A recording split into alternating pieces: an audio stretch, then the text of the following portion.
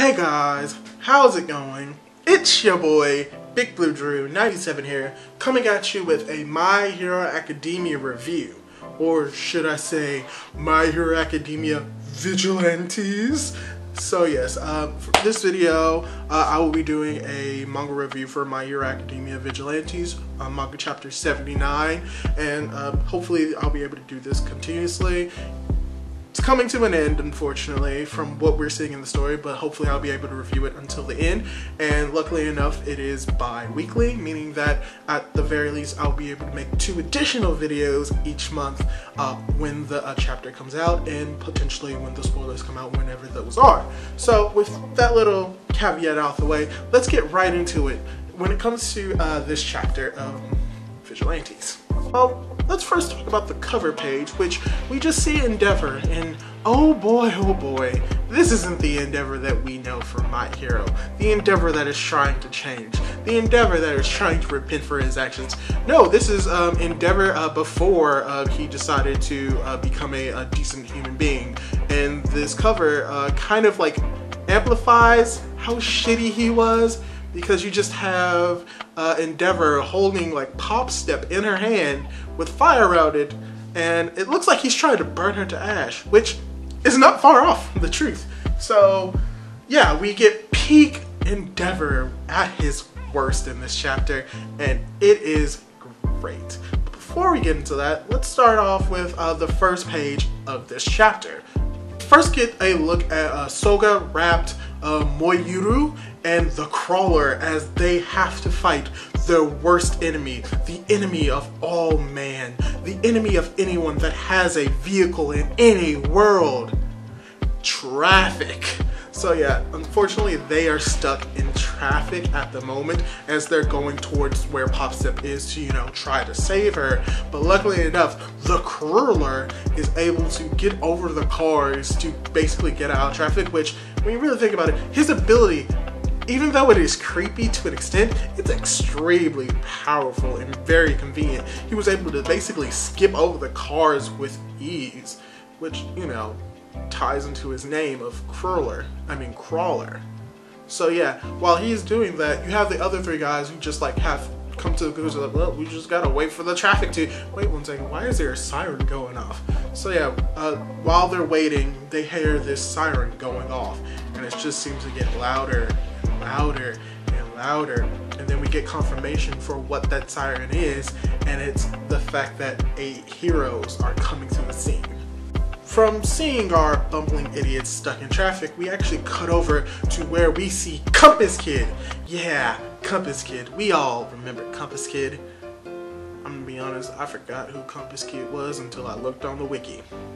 But we get his reveal of what his quirk is, which, since his name is Compass Kid, you could probably guess that it has to deal with direction. So we get this scene of Compass Kid and Rock as they are telling people like, oh yeah, it's gonna be fine. That siren means that the heroes are coming. And who specifically is coming? Well, since his Endeavor is here, you can probably guess who's coming. It's his hero, you can see. The heroes for Endeavor are coming. His sidekicks are coming. But we have Compress basically like telling people that's going to be okay, and we get a look at what his quirk is. We get the reveal that Compass Kid's quirk is Pointer, which basically just allows him to point in the direction of whatever he's looking for, whether it's a person or a place or a thing. So basically, he has the perfect power for whenever you lose your keys or your wallet. He's like, huh, where is my wallet? Oh, there it is. But I think it's a real like cool like ability on a lame person. But even with that case, like there are like weird ways for you to like try to use that quirk, and like there are like other like ways that like it can go like faulty. Because let's say like he's like, oh, I want to find this missing person that is lost from like 3 years ago. Does he just point in the direction? Because it just shows him what direction he needs to go to. It doesn't show him exactly where it is, and we kind of get like a feel of how he uses it, because he is Compass Kid. He actually spins around, and then you just see him like pointing in like different directions, showing that, oh, there's a person here, here, and here. So, but even though he knows like where those people are by the directions, like once he leaves that area, it's probably going to be pointing in a different direction. So it's an interesting quirk, but there are some faults to it.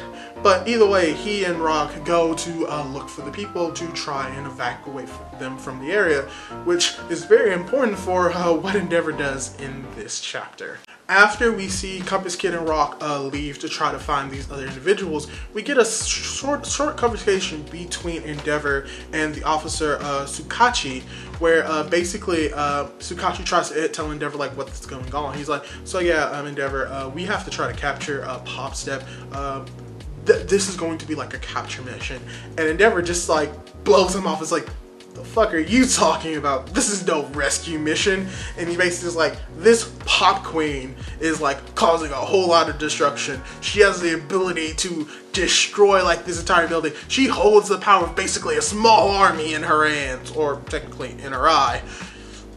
This is going not be a capture mission. This is going to be an assault on Pop Step. And you just see Tsukachi just looking like, no, what? No. So you just have him shocked, which makes sense since he does have a connection with Pop Step and he doesn't want to see her hurt. But you just have Endeavor who's like, yo, this villain has the power of an entire army. And yeah, we understand that like, yeah, these pop-up villains have like come up a few times over the few years, but she has the ability to basically like take on an army. So yeah, no, we're going full force. I'm going to burn her to ash. And if you get in my way, I will burn you to ash. That's basically like what Endeavor kind of like implies from what he talks about to Tsukachi. After the interaction between Endeavor and Tsukachi, we finally get to see the sidekicks of the Endeavor agencies that were like calling the sirens. So from there, we actually see some familiar faces. There are 4 individuals who are like in the area helping out Endeavor for the situation. One of them is Mo Kamaji, and you may be wondering, who's Mo Kamaji? You may know her more as Burnin. So yeah, we get Burnin, and I think this may be the first time we get the reveal of her name in like the Ideas of My Hero Academia, as far as I'm aware of. So when I first saw it, I'm like, who is this person? Like by the name, and I'm like, oh, it's Burnin. We also have another sidekick that we've seen before by the name of Kido. He is the guy that's wrapped up in bandages. Looks like he's a mummy. In this chapter, we see that he possibly fights with like paper bombs. And just let you know, because all of these sidekicks work under Endeavor, all of them to an extent have a fire-based quirk, because that ties into another hero that we have in the Endeavor agency, the sidekick under the name of Onima, who is the guy that has the horns. And we get a 4th sidekick. We don't really get his name, but he is a fire-breathing horse. He's Rapidash. He is a Pokemon. There's a Pokemon in My Hero Academia. Godzilla was here. Now we have Pokemon.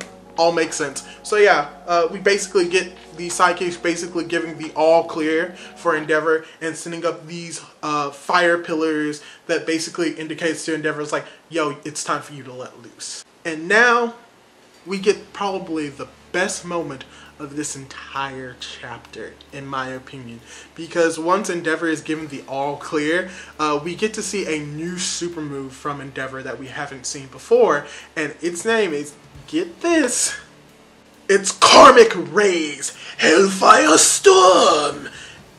And in all honesty, it's just a huge tornado of fire. But weirdly enough, and something that Tsukachi mentions, is that it's not just like a huge like pillar of like flaming tornado.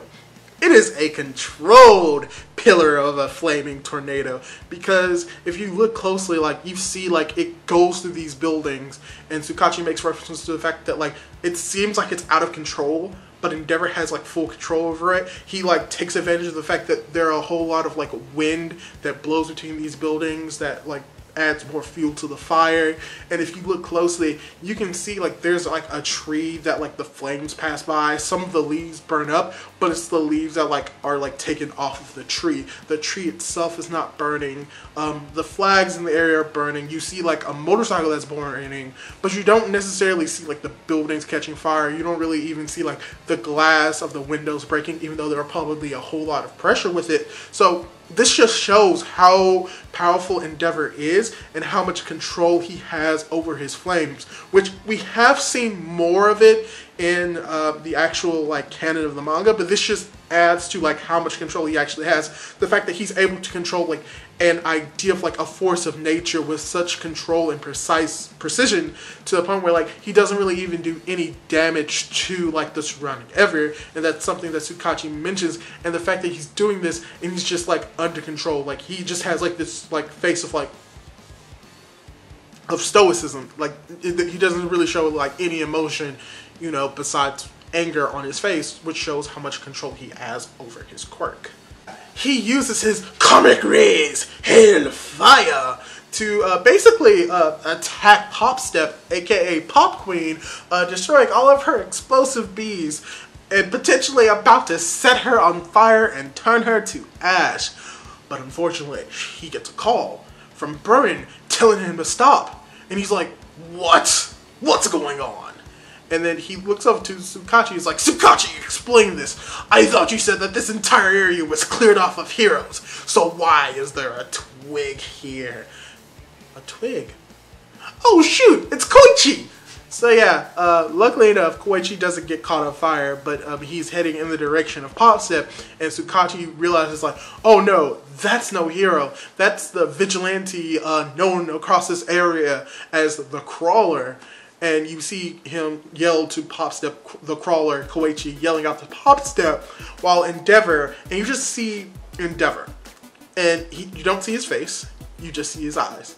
You see the flames around him, and the rest of his body is covered up. It's shaded, and he's like, a vigilante? Sounds like a villain to me.